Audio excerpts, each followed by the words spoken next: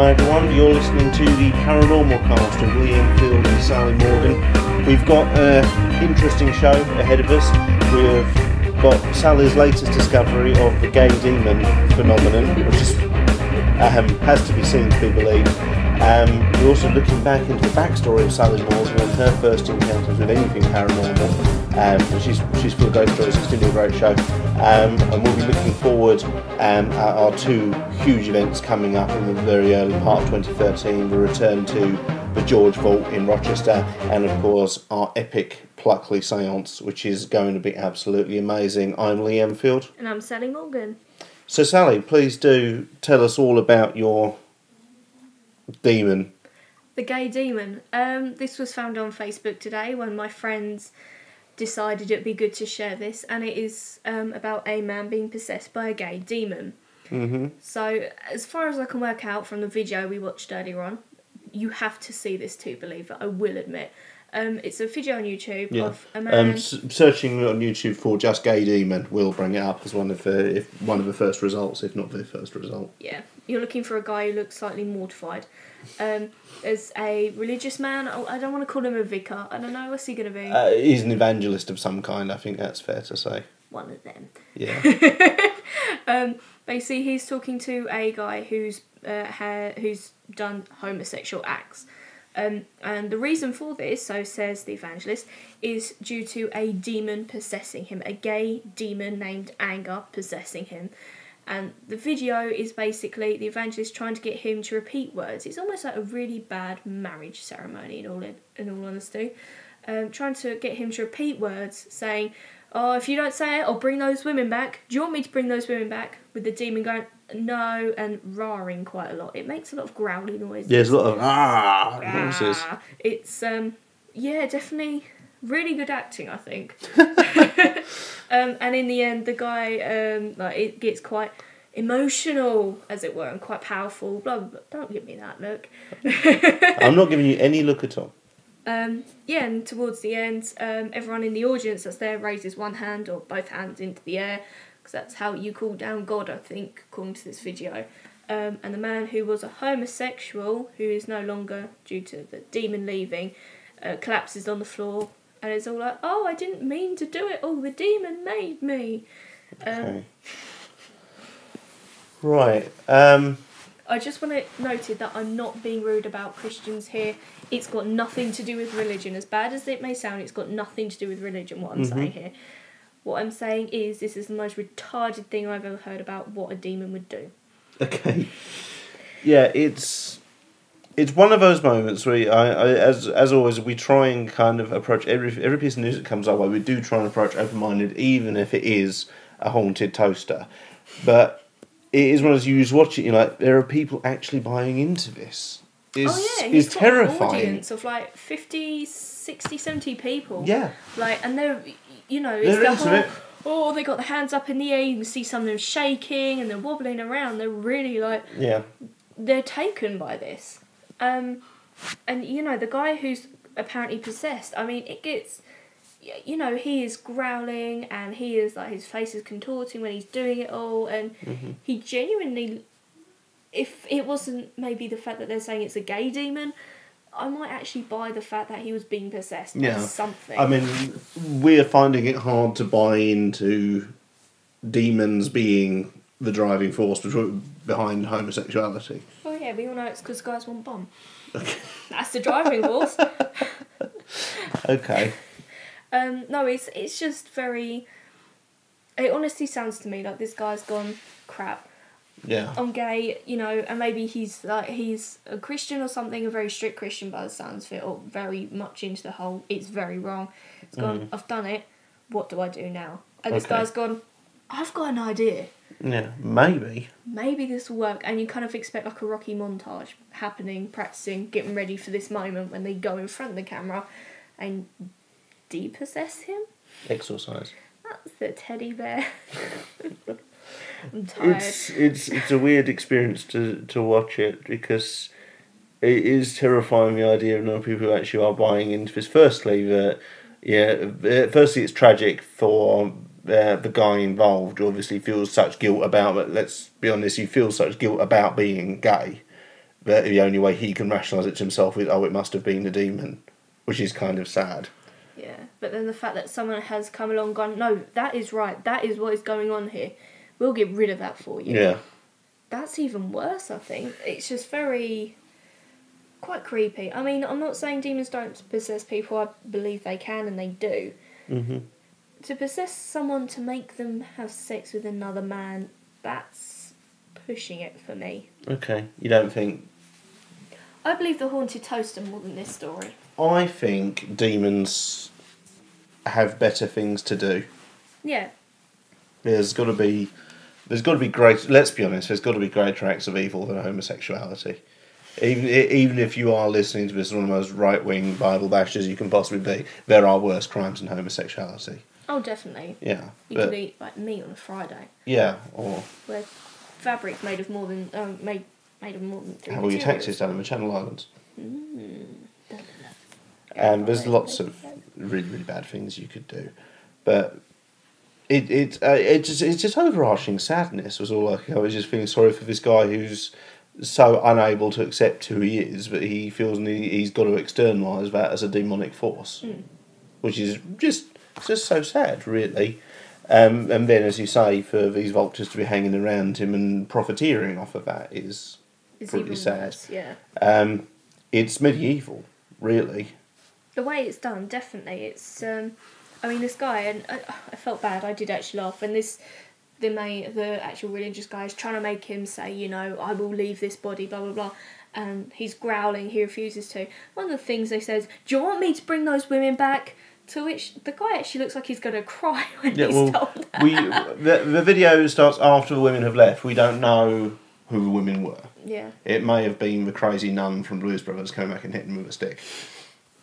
Could have been that really fat woman always, you know. There's always that one fat woman that they just lurk around places, haven't they? Yeah, it could have been Mo Molan, you know. There's always, you know, it could have been Lindsay Lohan. It could be even more terrifying. Do you want me to bring her back? No! I'm gay, I'm sorry. Be amazing. Yeah. So, yes, that is our fantastic news story of the week.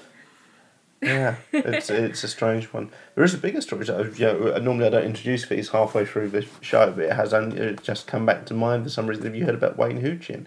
No. Wayne Hoochin is I don't know him personally, but I have friends with him. He's Wayne Hoochin, his name is, and he was doing a TV spot in the Dominican Republic, just a standard Parkinson, Jonathan Ross type chat show, and the TV host thought he was a demon, poured lighter fluid over his head and set him on fire on TV.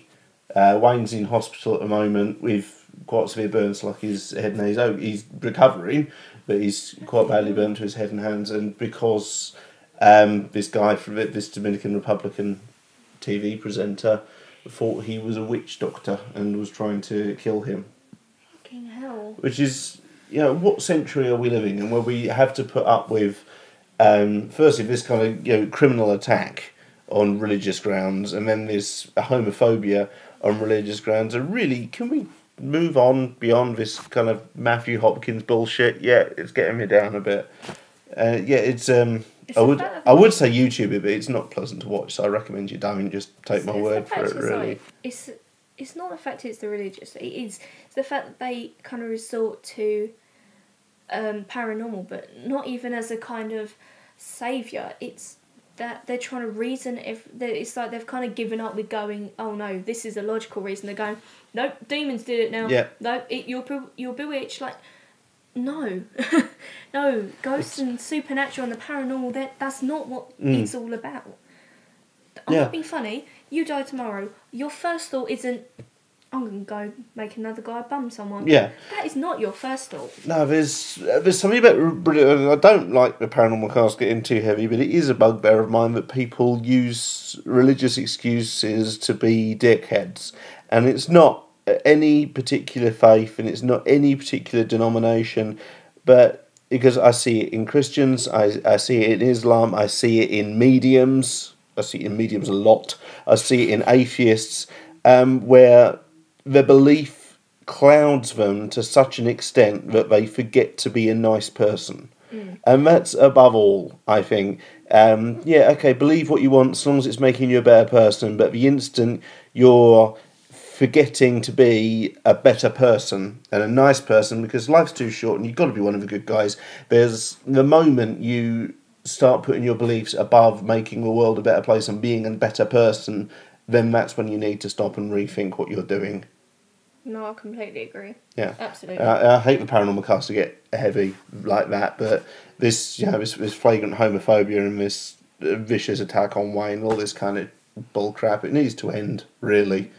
And yeah, that's just where I stand, and I hope more and more people agree with me. No one ever agrees with you, Enfield.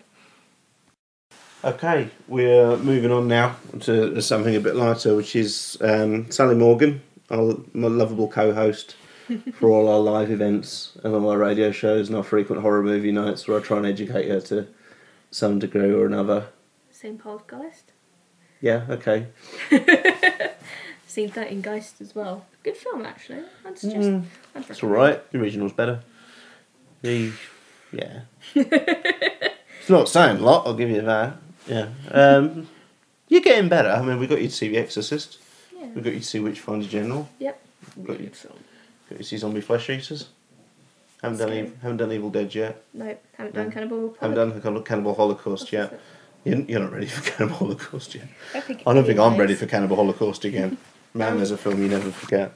Viewers, listeners, whatever you want to call yourselves, don't. Just don't. Just don't. You've not seen it? I know what it's about. I've seen the pictures. I own it. I've read the plot. On Blu-ray. What do you frickin' do? I wanted it in 1080p. That's how depraved I am. Oh, nerd. Yeah. Love it.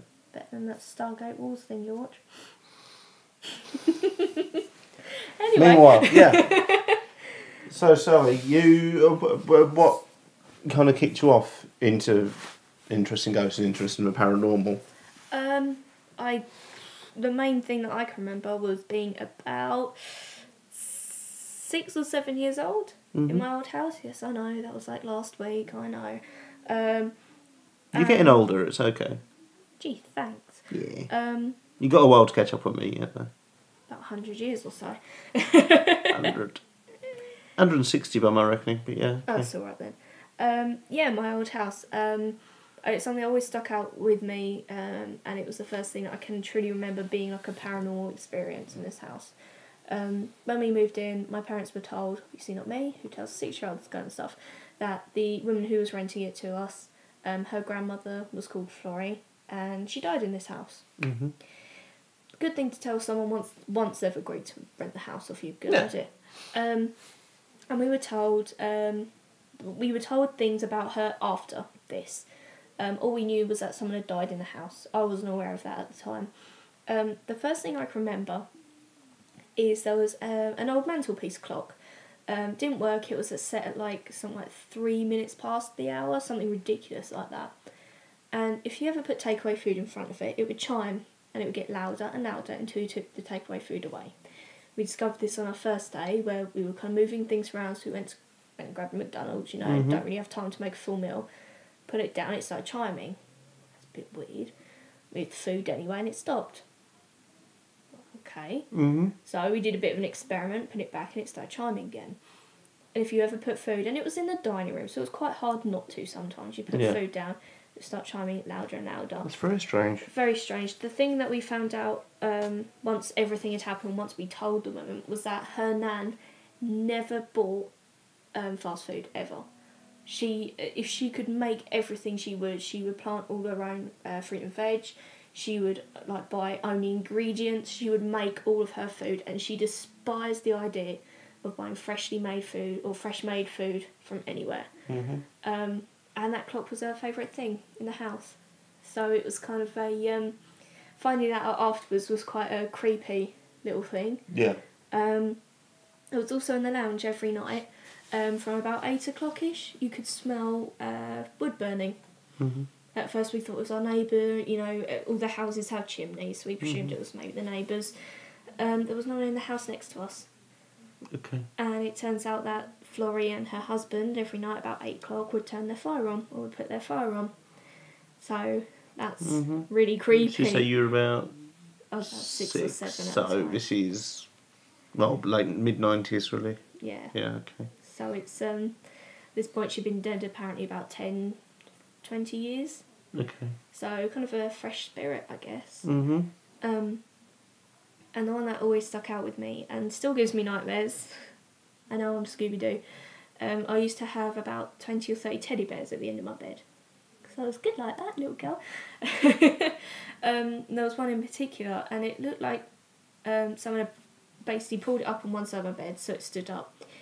And, like, you know, adults kind of jiggle toys around to make it look like they're dancing to babies? Mm-hmm. Yeah, it did that across my bed. Okay. And hovered at the end and fell off. Which point absolutely scared the crap out of me, because I looked at the end of my bed where it was and just saw 2 eyes staring at me. Like human eyes? Yeah, looking. basically floating at the end of my bed. But they weren't just like glowing ice, you could see white pupil and iris. It was basically like if someone was wearing like a green mask. Like, you know, when you do these like Photoshop basically. Yeah, okay. And all their death was but the eyes. It was like you could see, it wasn't Real just eyes. glowing red eyes or something. No, it was actual eyes. You could see white iris and pupil. Yeah, Yeah. okay. Which led me to scream my head off and run downstairs. Mm-hmm. And we moved out of the house about 3 months later, as far as I remember. Okay. We'd normally find cheese in the cutlery drawer, and our forks where the cheese would be. My mum had Titanic on video. The case and the video went missing for about 6 months. Then we found the case, and we never found the video again. Mm-hmm. You always got the feeling that there was someone in the room watching you, like stood in the corner of at the door. You could normally hear like moving around at night, just like shuffling around, putting things where they should, and that's when normally when you tidying find, up noises. Yeah. Yeah, like a nan would. Mm-hmm. It was absolutely petrifying. And how long did you live there for? We must have lived there for about a year altogether in the Yeah. end. Okay. But it's like little things that at the time didn't really scare me, just kind of that's weird, you know? Yeah, that's what it often is. But looking back now, now I can actually feel myself shaking and I'm getting scared remembering it. I'm pretty sure some more stuff happened, but my parents have never really talked about it. Like, I know those things because they happened to me, they happened to my parents in front of me. And I just remember snippets of conversation that I've, in like past years, actually asked them about to make sure I wasn't just remembering things. But yeah, it was because of that I kind of got interested in ghosts. And then about 3 years later, when we moved, I looked out my bedroom door to see the shadow. It was like a 3D shadow of a little Victorian boy stood at my door who just vanished. And like, you know, wondering if maybe it was my parents that I saw half awake. No, they didn't. They went outside my room all night. They were in bed all night. So that was really creepy. That's pretty cool though. Yeah, we got you know, a lot of stuff happening in that first house. I'd love to go back and visit, but at the same time, I'm scared too. I would never go back there. It's because that house, I know if I'm upstairs, I hate being upstairs on my own in any house. Like, I'll run downstairs, turn all the lights off and hide if I have to. Okay. But no, it stayed with me about 15, 20 years now. So, Sure. That's really cool. No, you're kind of lucky in a way. Not many people can say they've had those kind of experiences. Though, like you say, it's never... I find ghosts and spirits are never actually scary at the time. I very rarely... I mean, if I'm in a seance or a ghost hunt situation and I see or I pick up on something, then that's different. I'm kind of waiting for that, and that's kind of like, oh, okay, yeah, there is something there, or that wasn't that wasn't unexpected. It's kind of the vibe I get. Like we did the George Vault when we had that strange white form appearing in the middle of the vigil, and that wasn't terrifying because it wasn't like you were surprised. It was like, well, we are here for this. Yeah. It was kind of like, that's not unexpected. When I've been what you would, I suppose, call surprised by ghosts, like when I've been driving my car and I had one run in front of my car, or I saw one when I was just on a tourist trap visit to Dover Castle, and I never get scared at the time. It's always just that's odd, and it isn't until later I go, I think I might have been a ghost, you know. Yeah. It catches up with me later. Have you heard about the Bluebell ghost? Bluebell Hill? Yeah. Yeah. For those of you who don't know, there's a lady who appears on Bluebell Hill. She asks for a lift to an address. Mm-hmm. And when you get there with her, she's gone. She's one of the most commonly reported, what are generally called phantom hitchhiker ghosts. Very often they appear, they get in the car and then they're not there when they pull up, with various degrees of embellishment depending on who tells the story. But Bluebell Hill's got more ghosts than just that. The reason I mention it is because my dad's friend picked her up. Oh, okay. Not quite sure why, but he was talking to her the whole way home, which he said, looking back now, he can't actually remember if she was answering or if it was just kind of doing it to not be creeped out. He got there, she wasn't in the car. Mm-hmm. So he went out and knocked on the door anyway and explained the situation to a woman who broke down in tears and said that was her daughter who died a few years back on Bluebell Hill. Okay. And she gets people doing this, I think it's like every few months. Yeah, so, I've heard that a story like that before, so she should move, really. Yeah. You would have thought you'd move by that point, but at the same time, it was like, oh, that's horrible. So, yeah. What do you do then? Try and get travel expenses? Thing is, how would you... I personally don't know how I'd react to that. I mean, ghosts are very rarely the kind of traditional cartoony white sheet version. I don't think I've ever seen one like that, for sure. Whenever I've seen them, they've been real. They've been like a person's been in the room with me, like a solid 3D person. Or I see them as shadow forms, with the exception of that blob in the George vaults, very, very rare. So it's very rare for them to actually be like the traditional white ghost in chains looking thing. I mean, I've certainly never seen one looking like that kind of caricature. They are solid, they are real, or they're black shell. Like you say, you saw the Victorian boy as kind of like a freestanding shadow. Yeah. I've always said the majority of times I've seen them, they have been like a freestanding shadow. Yeah. And when they dissolve, people often say, "Oh, the ghost then disappeared." When I see them disappear, it's almost like when you burn your retina from looking at a bright light too hard. The way the burn mark dissolves, but snap down to like a fraction of a second. It's that kind of fade in and dissolve. Where if I don't think about it, I can remember how it happened. As soon as I try and focus on how it happened, I'm like, oh, I don't know. Yeah. But I do find it weird how, if you're expecting it, it scares you. It genuinely scares you that you find something. When you're not expecting a ghost, if you're not expecting anything weird to happen, it happens, and then you're like, oh, you're more shocked. You don't get scared, and then afterwards, like you said, you go, that was a ghost. Yeah. Or, you might try and work out what it is. It's when you can't work out, you get that shiver. Yeah. That shiver is horrible. I've always been curious about is I've always said, with a few rare exceptions, most of the way I see a ghost is as the black freestanding 3D shadow, is the way I've described it. That's how my dad sees them as well. And I'm wondering if how you actually perceive ghosts can be hereditary. That's always interested me, is because the people who do see them as fully 3D formed figures, is that hereditary? People who don't pick them up on at all, is that hereditary? That's just something that's I've always wondered. It's possible. I mean, they reckon that until you're 5 years old, you can pretty much, you see like ghosts as like normal people kind of thing. It's around the age of 5 that your body kind of goes either I can or I can't see them. But then again, it might be more of a nature versus nurture. I mean, if you're around a family that's very open, as I've always been, my parents have always been kind of, yes, there are ghosts, yes, there is something else.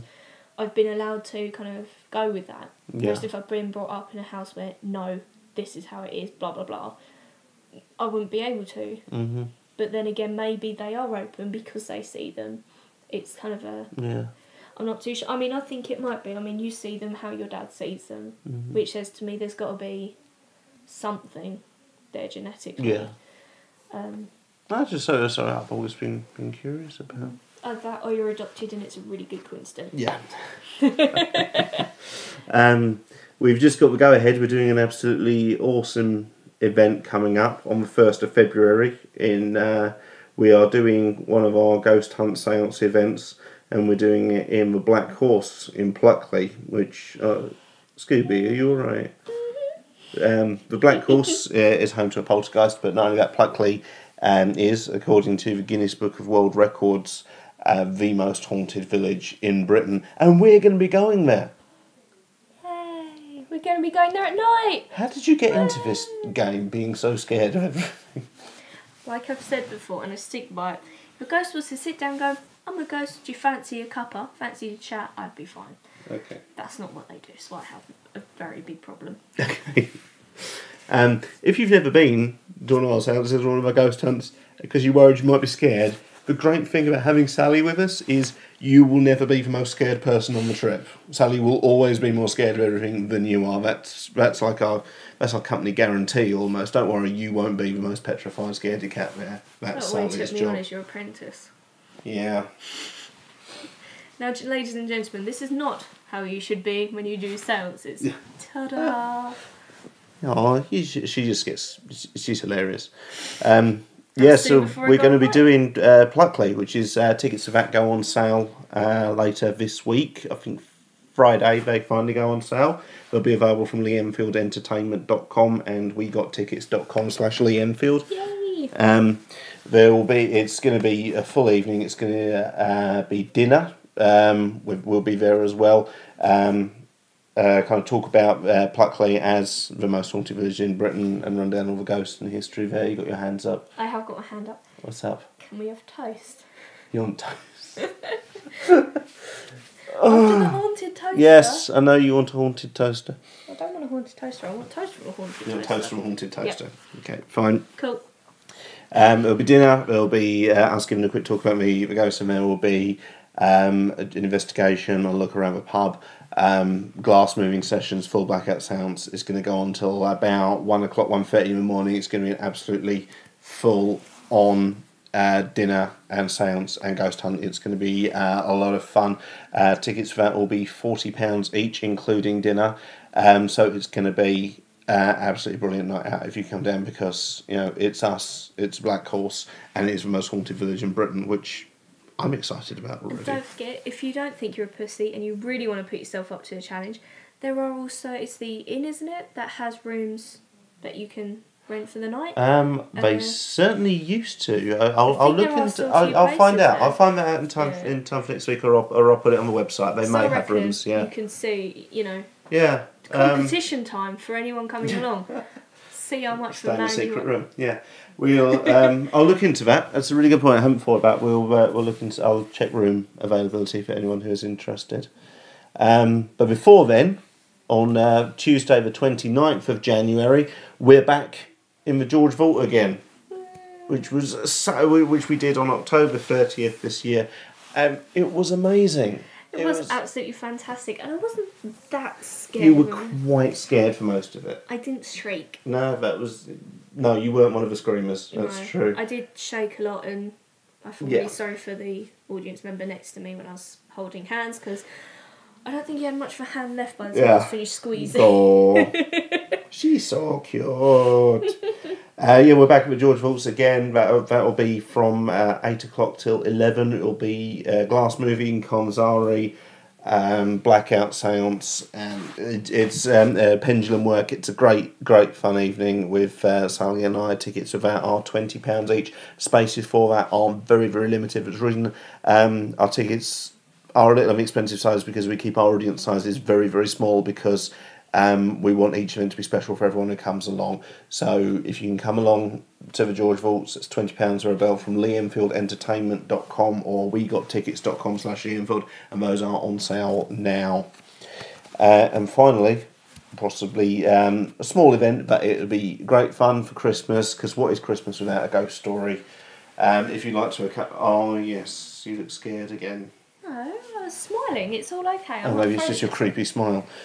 On Tuesday 18th of December, so it's a week before Christmas Day, we will be doing the last Shadows of Rochester Ghost Walk of the year. That's Ghost Walk takes about 80 minutes. We'll take you for a tour around all of the great unsung ghost stories of Rochester, stopping off at Eastgate House, Rochester Castle, a trip through the vines at night, which is always really tense. I think what And if it's good, it won't be a turkey. Oh, I made a Christmas joke. You did. That was good. Oh, Christ. That is if I'm not ill with tinselitis. Oh, Christ. If anyone's out there who can actually exorcise Sally, that would be amazing. No. Depossess. Depossess. depossess. So we've got some great events coming up. Hopefully we'll see you at some of them. So I'll run you through it again. That is the Shadows of Rochester Ghost Walk. It's Tuesday 18th of December. Tickets for that are £9 each and available from leeenfieldentertainment.com or wegottickets.com/leeenfield. On Tuesday the 29th of January we'll be doing a full George Vault seance. Tickets for that are £20 each and available again from leeenfieldentertainment.com or wegottickets.com/leeenfield. And then, of course, on Friday, the 1st of February, we've got the big one, the big cojones. We are doing the Black Horse in Blackley for a late night ghost hunt and seance and dinner. Tickets for that are £40 each. They'll be on sale Friday this week.